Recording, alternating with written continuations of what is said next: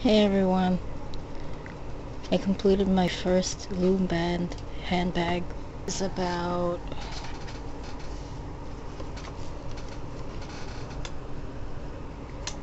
6 inches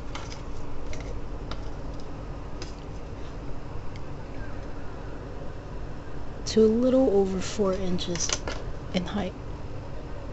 The center of the front used a magic circle, and the rest was double banded dragon scale, except for this point.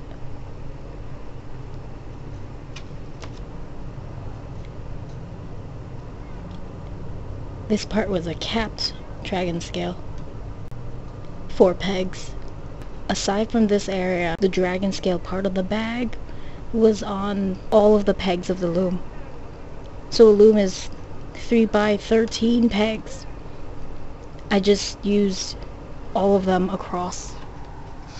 So basically I started a dragon scale from here, had it filled to the last peg,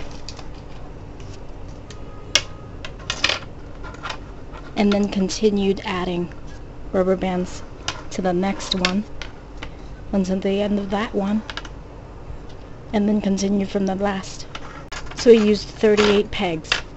As soon as the dragon scale became 4 inches long, I removed it from the peg and I attached it to this magic circle. This part of the magic circle, I continued it, but not fully.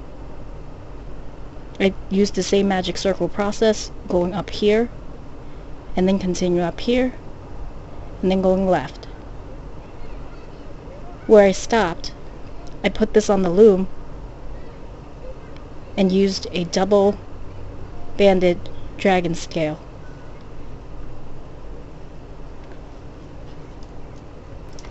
So the magic circle was created first,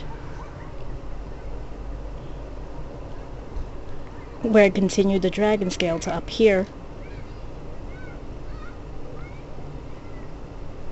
Then I stopped and used 38 pegs of my loom to create this whole bag around and fold it over to connect to this, the magic circle and up. I used another material for it. I think it was lanyard to hold it together.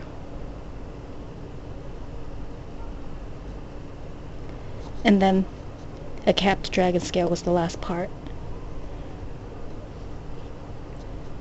This is the end point of the handbag.